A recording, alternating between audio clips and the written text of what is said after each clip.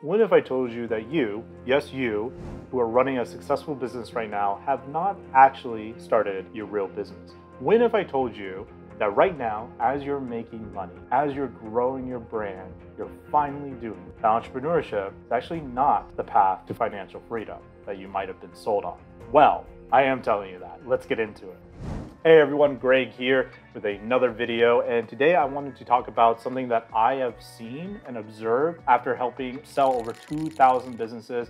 I've helped make over 78 millionaires through the Empire Flippers Marketplace platform. And I think this is a very powerful lesson. And if you want to make a lot of money in 2024 and beyond, I think you're going to enjoy this video. So the first thing we need to discuss is what I call the hamster wheel. You see, most people, they get into business, they start a business either accidentally or on purpose, and they all want something pretty similar. They want to have that financial freedom. They want to grow. They want to have all this stuff that the gurus in front of Lambos are selling us every single day on my Facebook feed. Why are you coming at me so hard with those? Anyways, the funny thing about this is when those gurus are selling you the courses, talking about the financial freedom that you can get from entrepreneurship, you might be saying right now, now that you're running a successful business, like BS, like that didn't work out at all as that ad said, right? And there's a lot of truth to that because these gurus are missing a very important piece when it comes to financial freedom through entrepreneurship. And that is what I'm going to talk about. As you know, because you are most likely a successful entrepreneur if you're watching this, you know that as you grow more successful, so let's say you're an e-commerce store owner, that you are on kind of this vicious hamster wheel. You need to order inventory and then you need to pay marketing to go and sell that inventory, which increases the demand that your market wants, which increases the cost of the inventory because now you need to order more inventory, which means now you need to have better and more expensive probably marketing to sell that more inventory, which creates more demand, and the hamster wheel goes around and round and round, and it's quite stressful.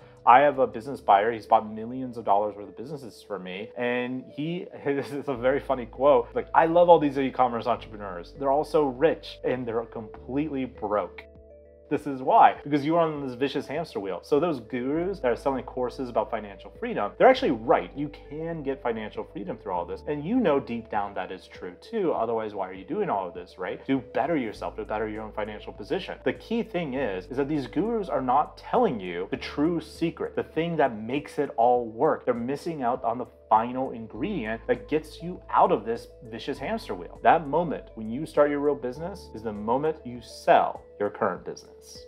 So you can exit your business. Let's say it's a $5 million e-commerce store and you're on this vicious hamster wheel. Your every metric of growth, every single tier of growth you get to is just like pulling you apart, right? So you have to repivot, you have to reorganize your company. Basically, it's almost like you're starting a new company. And so when you go and sell your business instead, for the first time in your entire entrepreneurial career, you are now divorced from that vicious hamster wheel. You don't care what Google algorithm updates happen. You don't care about the cost of advertising rising. You don't care about any logistic supply chain catastrophe where you're losing a cargo or a cargo container in the ocean or anything like that, right? So this is a very powerful moment for you. And for the first time, you will now have money in your pocket because that $5 million you got from exiting your business is in your pocket. Google and Meta cannot take that away from you. If you invest in their stock, maybe they will, but you know what I mean. It is now your money. This is your nest egg that no one else can now touch at the moment of your exit. That's the thing that gurus always forget to talk about. It's all good and fine and dandy to build out these big businesses, but the true moment of freedom,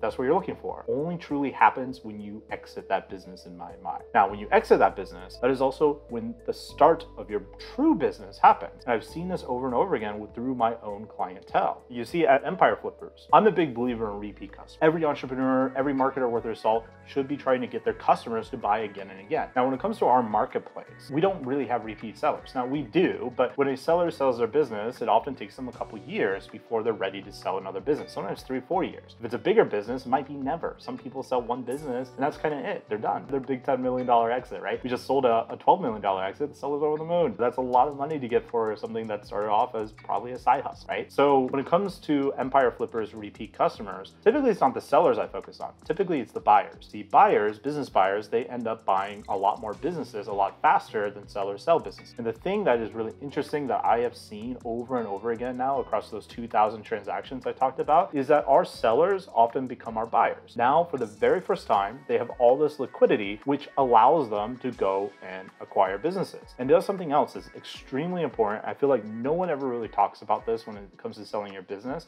And that is opening up what I call the doors of possibilities. And those doors of possibilities, one of those possibilities is becoming a business buyer. And in my mind, that is when you really start your business. See, I believe the fastest way for you to grow your wealth is not through the grit of a startup, which of course you can do. It's just really, really hard. Look at the failure rate. Instead, it is through acquisitions. I think acquiring a profitable business already making money is the best way and the legit fastest way I personally know to grow some incredible wealth. So let's talk about that. Let's talk about the start of your real business. You are growing a business right now. Let's say you do that exit. Okay, Greg, all done. I got my $1 million and plus in my pocket. So talk to me why I should buy a business as my next venture. Glad you asked, viewer. So the advantage of buying a business over building, there's tons of them. I can't go into all of them in this video, but for one of the biggest advantages, I mentioned earlier that sellers take years sometimes to sell their second business because they're stuck building the next one. Buyers do not have this problem. A buyer comes in, buys a business, and that business, it takes the years of pain that the entrepreneur normally has to feel as they're building their business and shrinks that down. It shrinks years into minutes. The next thing that you got going on for you, so not only are you buying this timeline where you get to skip 15 to 18 to 24 to 30 plus months by acquiring a business, you already have a lot of cool things going for you. You have product market fit. And to be honest, one of the biggest things I see that fails for businesses is they can never get the product market fit right. It's really hard. It's not easy to find something that the market truly wants and be able to provide it, right? And be the one like, yeah, I choose you over competitor A or Z or whatever, right? So by buying the business is already profitable, you already have the product market fit. This is huge, it's massive. By having that product market fit and all the systems already working, making money, that means you get to focus on growth rather than laborious customer research where you don't know if it's ever going to pan out. You already know it's going to pan out because the business already makes money. The next thing you get when you buy a business, so you sell your business and when you go and acquire businesses, you get access to some incredible tools of leverage. These are the same tools that you had in your business that you just sold, but only after like a couple years of success. Because most businesses starting out just simply don't have any of these tools of leverage. There's 5 main tools of leverage here that I am referring to. The first is marketing funnel. So if you're buying a business already making money, it already has some sort of working marketing funnel. Now it might be a really simple funnel in the case of a content site where it's just Google traffic coming in, buying a product through an affiliate link, or it could be something that's much more complex and honestly a lot more sophisticated, say like an e-commerce store with cross sells, down sells, upsells, all that stuff, right? But you coming in as the acquirer could go in and just focus on tweaking those marketing funnels where even a 5-10% lift is dramatic compared to the cost of acquiring that business. Next tool leverage is pricing strategies. If you go and buy an e-commerce store with your liquidity from your exit, you can adjust prices. I have a friend, this isn't e-commerce, this is in SaaS. He bought a software from us for around $500,000. Over a period of 18 months, that SaaS is now worth probably closer to $1.5 million. And one of the big things he did is that seller, for whatever reason, over a almost a 2-decade period of time, never adjusted their prices, never lifted the prices at all. So he played with pricing dynamics and he found a price point that the customers were more than willing to pay for. And he put them on recurring. For some reason, the business was never on recurring, which is wild. What a great deal that buyer got. But this is just one of the other things you get to test. You see most sellers, and you probably have done this as well, you find a price that the market converts at, and then you never touch it again. You never revisit it, though you probably should revisit it like once or twice a year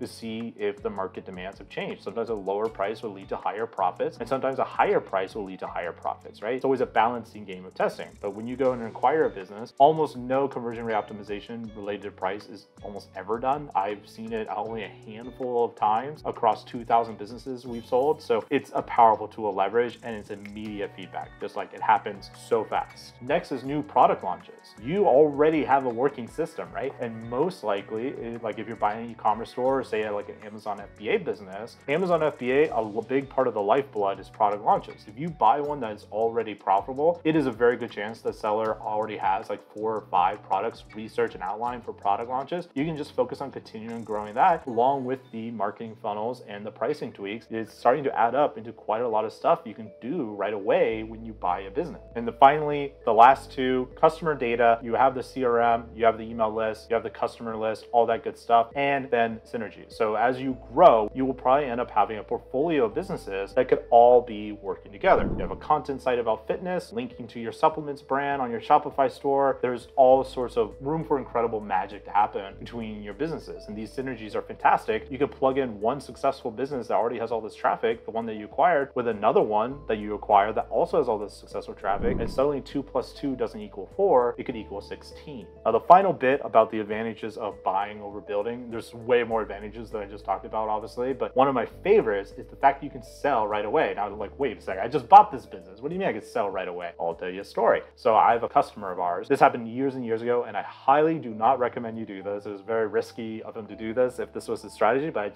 I just think it's a very funny thing he did. So he bought a very small content site from us of about $100,000. It was a bidded war. There was tons of buyers going after it, and he ended up getting it for $100K. Great, awesome. We started migrating the business over to him, and he said, hey, was there other people interested in buying this business? And I said, yeah, actually quite a lot. He said, great, could you tell them I'll sell it to them right now for $115K, see if anyone's interested? Sure. Keep in mind, he's owned this business for like not even an hour at this point, right? We haven't even truly started migrating the business over to him. So we reach out to all the buyers, and sure enough, one of the buyers says, yeah, I'll buy it for $115K right now. Sent him the money. The dude made $15,000 in roughly an hour.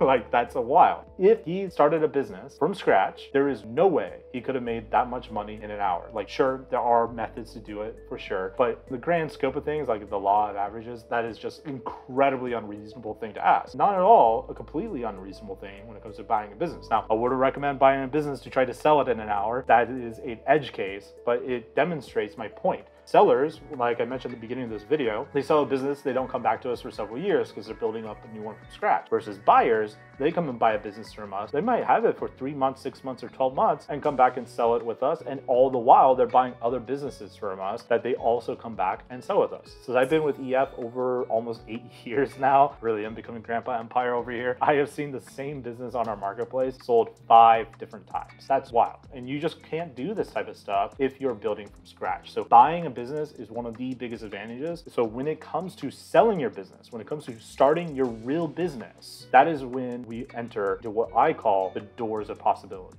You see, when you're running your e-commerce store or whatever business you have, and you have to keep reinvesting over and over and over again into your inventory and marketing for growth, you don't have a lot of liquidity happening. The doors of possibilities are like, I just need to buy more inventory and marketing, right? Like there's not that much you can do. You got to follow this well-worn path. But when you sell your business, you suddenly find yourself in this hallway that is full of doors, and each one of these doors leads to a brand new possibility. Only one of those possibilities, by the way, is going and buying businesses. There's a bunch of other stuff you could do at that moment of liquidity, because that liquidity allows you to travel down this hallway to do things that were simply never even options before. Like the hallway didn't exist, the doors didn't exist. But now that you've sold your business, all these different doors exist. Like buying a business, you now have the liquidity to do that. Buying real estate, you now have the liquidity to do that. Buying a lot of stocks and meme stocks and meme crypto coins, wouldn't recommend it, but hey, you got the liquidity to do it. So, go knock yourself out. The analogy I like to talk about when it comes to the doorways of possibilities is business is a lot like a game of chess. When it comes to chess, when it comes to your cash flow, your net profit, that is the king of your chessboard. But when it comes to your liquidity, that's the queen of your chessboard. Now, we got to protect the king at all costs. If we lose the king, we lose the game. But when it comes to winning the game, the queen makes all the winning moves. So when you go and exit your business, you have basically put this incredible and vulnerable piece of armor on your king, because the cash flow, even though, yeah, it's gone, cannot be taken from you now because you have so much liquidity. You've basically supercharged your queen into going like Goku Super Saiyan level 19, right? It's amazing. So when it comes to the game of chess, when it comes to the game of business, it is the queen that makes all the winning moves, and the queen is